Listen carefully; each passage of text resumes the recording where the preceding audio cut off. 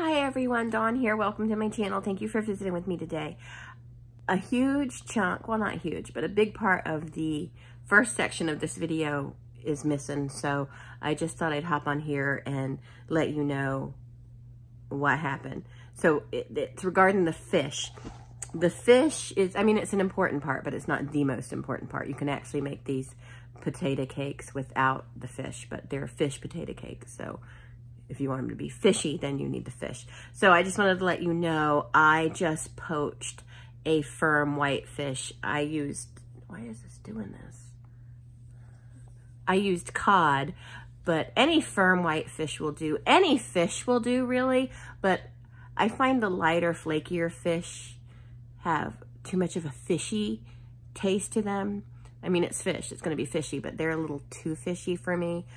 But I prefer something firm that you can, you know, that holds a little body.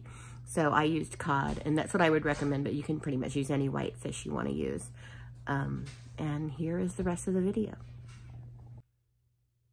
I just want to add real quick that I have a very, very small kitchen now. And the place that we lived before, the kitchen I had, was a little bigger. It was a little easier to film in, but I'm finding that it is very, very, very, very difficult to make cooking videos in this kitchen. It's so tiny. And that's really why I haven't done as many cooking videos, because I've made some things that definitely deserve a video, but I'm trying to get my stuff together and film better cooking videos, but it's just been really difficult with this tiny kitchen and not feeling good and all that. So, but hopefully there's more to come, and hopefully in a year or two I will have my huge dream kitchen. We're working towards it, so we'll see. So we're going to start with about 6, I think these are russet potatoes. I liked these particular potatoes because they stick really well when I mash them up to form the patties. And, you know, the better they stick, the less additional things you have to use, like flour and egg, and it compromises the flavor less. The less of that you can use, the less the flavors compromise. And then we boil them. And I start with a cold pot and salt it. I don't know if everyone does it that way, but I like how my eggs turn out. I mean, not my eggs, my potatoes. And here they are boiling away. And now they're ready, and I'm making a mess, mashing them up. But I'm just mashing them up with a dough cutter because that's all I have, but it works really well. And then I'm using Almond Breeze. You can use whatever milk you want, just a splash, just to add a little bit of moisture in there. Look at that steam coming off of those potatoes. So we mix that together really well. And I didn't add any more salt because the water was well salted when I boiled them. So I didn't really add any more salt, but this is where you're going to add any other seasonings you want to add in. I don't know why I didn't, but I didn't. And then I'm just spooning them around just to make sure they're mashed up good enough. And here is my fish. I used cod, and we just, I poached it. So I didn't show how I did that. I lost that portion of the video. I'm sorry for that. Then we just mix that in with the potatoes. We just mash it all together. And, you know, don't be afraid to mash that fish up, because you're still going to get nice seafoody chunks in the potato cakes. So, man, I'm abusing it. I'm beating it. Look at it. Look, get in there, fish. Oh, here's my seasonings. Okay. So that's garlic powder, onion powder. There's some accent, black pepper, and I believe there was seasoned salt. Just a little bit, because, like I said, the potatoes were already salty. But when I poached the fish, I did not use salt. I just poached the fish plain. And that is some breadcrumbs that's going to help bind it together a little bit. And in this version, I don't believe I used eggs because the potatoes were nice and sticky. But, oh, look, here I am lying to you again. I did use eggs. I used 2 eggs. I am all messed up. This voiceover is being done a month after I made this recipe. So, you know, full disclosure.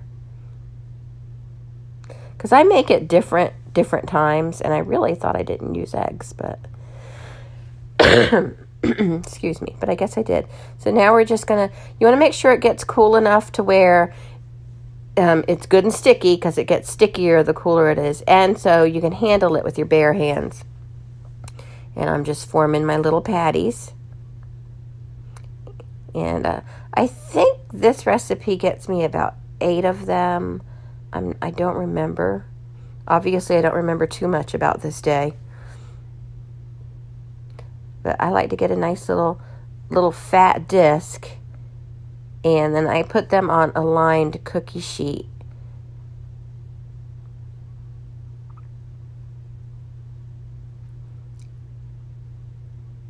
And you don't want to overwork it because you want it to maintain that stickiness, but I like to get that nice round shape.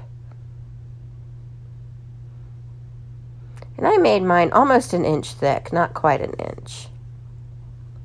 And I'm putting them over there on the lined cookie sheet. I'm sorry you can't see that. But everyone knows what a lined cookie sheet is, right? And then I take them and I stick them in the freezer. And here they are. And now they're ready to coat and fry up. And, okay, I guess I only made 6. Seemed like they must have been big ones. Yeah. And so I'm heating up my oil, and I've got my thermometer in there.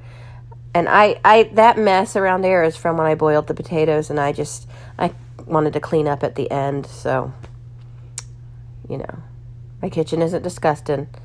That's just potato juice. And then we're going to take our patties and we're going to coat them in first some flour. Get it good and coated in the flour, and then some egg wash. And then I'm using panko breadcrumbs, unflavored, but you can use any kind of breadcrumbs you want to use. And the reason I didn't flavor them is because I put so much seasoning in the patties themselves, in the mixture. Then here they are frying up, and I'm turning that over. I remember that frying pan. Where is that? I don't know what happened to that. So we're flipping them over. They're not burnt. They're just really well cooked. And then I just put them on a plate with some paper towels to drain the oil off of them and serve them with some ketchup. Here they are. And that's just a little piece that didn't get cooked quite good enough. And that's a perfect one right there. That one I just set there. Do you want to taste one of these so I can get your reaction? Sure.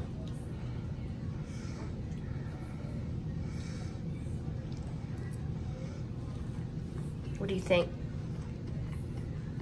You like them? Mm-hmm. Are they cooked all the way? Yep. Alrighty. Yay, Eric. It's good. Eric liked another food from my childhood. Yay!